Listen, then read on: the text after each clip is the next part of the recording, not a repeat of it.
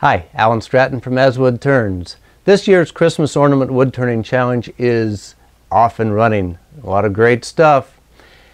I wanted to make an inside-out ornament. Now, I've made one before, but I wanted this one to be different. This one will be made of 3 pieces of wood instead of 4. So it should be easy, right? Just 3 pieces instead of 4. Well, not quite. The angles are 120 degrees or 60 degrees instead of 90, and it's a little bit of a challenge. So I'm going to do this video in 2 parts. First will be the inside-out ornament, where you put 3 blocks of wood together, fasten them tightly, turn a hollow, which turns out to be the inside of this ornament, then flip it around, take the blocks apart, flip them around, put them back together again, this time permanently, and then turn the outside of the ornament. That's when these turn into very fragile and sharp knife edges, cutting a lot of area in between and a little bit difficult to do, but still fun, still very appropriate for the wood turning challenge. In a second video, I'll make the Christmas tree that I put inside and the finial for the bottom. But for now, let's make an inside-out 3-piece Christmas ornament. I started by ripping 3 pieces of walnut. Since this is a 3-piece inside-out, the angles are 60 and 120 degrees. Now I've laid them out with tape to guide them together. I'm trying to use hot melt glue for the temporary bond. Then, since I don't completely trust hot melt with spinning wood, I'll leave the band clamps in place while I turn it, but I'll have to duct tape the loose ends down. In a normal turning, I'd rough turn the entire length. For inside out, I will only turn the area that I want to be on the inside. This is very hard for me to visualize how the shape will turn out once inverted back around into the inside. I have to be careful to cut at an angle. This is especially difficult on the flat area I want to be at the bottom. But my trusty gouge at the correct angle does the trick. I'll clean up with a round nose scraper and my skew.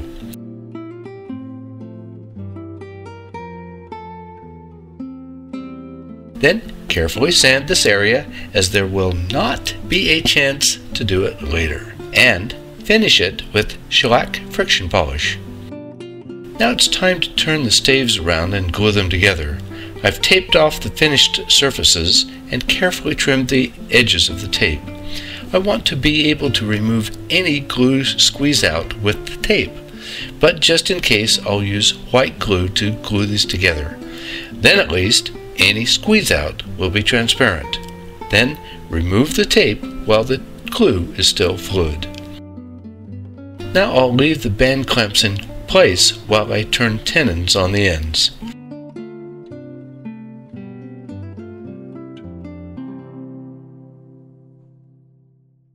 With the wood still in the chuck, the jaws will hold it together, and I feel safer removing the band clamps. Easy does it now around the hollowed area. These edges are both sharp and fragile.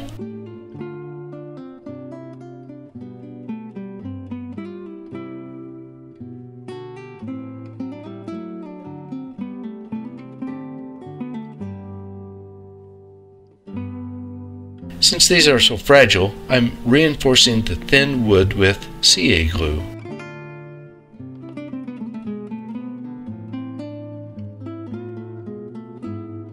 With the ornament turning out at the size it is, I'm worried about how to finish both ends of the ornament. But I've turned a small tenon on the top end and mounted that in the chuck to address the bottom end.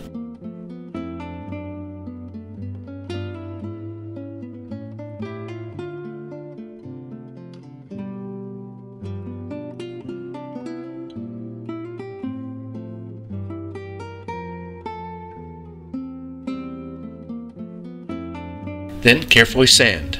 To protect my hands and to avoid uneven sanding, I'm using sandpaper backed with a flat piece of plywood to sand the thin sides, then up through the grits before finishing with friction polish.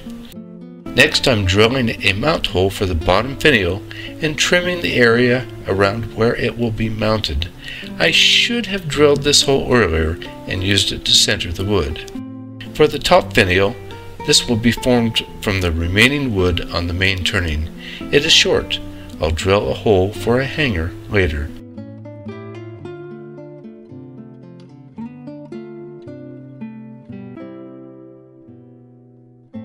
For the bottom finial, I'll use a pen blank in my long neck jaws.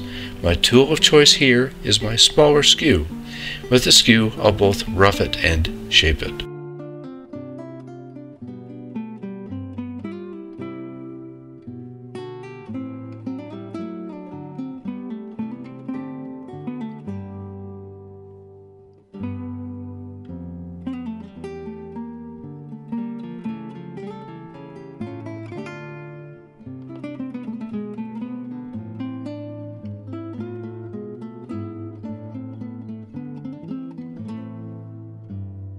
Then sand, finish, and part it off.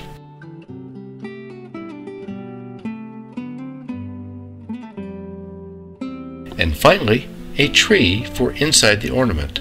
This is a lot like my tree of a couple of weeks ago, only smaller. Here again, my tool of choice is my smaller skew after roughing it with a spindle gouge. Then establish the tree height to fit the ornament.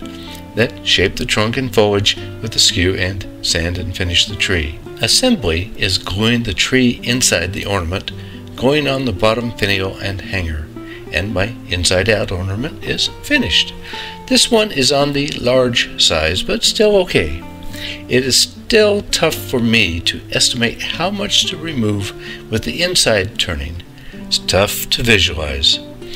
I'm pleased with the number of ornaments submitted to this year's Christmas Ornament Challenge. There's quite a variety for all of us to enjoy, and there's still time for more. Let's see yours. If you have not already subscribed, please subscribe to both my website and YouTube channel. Always wear your face shield. Don't wait to be convinced by a chunk of wood. Until next time, this is Alan Stratton from As Wood Turns.